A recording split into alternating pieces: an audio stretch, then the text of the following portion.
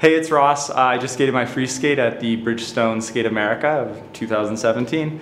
Some good, some bad, couple silly mistakes, but it was a great crowd. It was great to skate. My girlfriend was here, my family was here.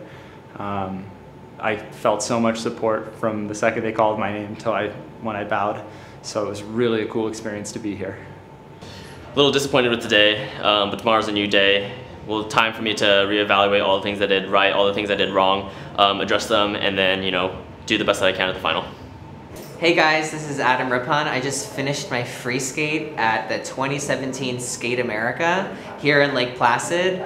I had a little bit of drama with my shoulder in the beginning, but you know what? I can deal with drama. And I went out, I put that right behind me, and I went and I won the free skate. So I'm super excited. I finished second, and I am going to the Grand Prix final, and then US Championships, and hopefully the Olympic Games right after that. So thank you guys.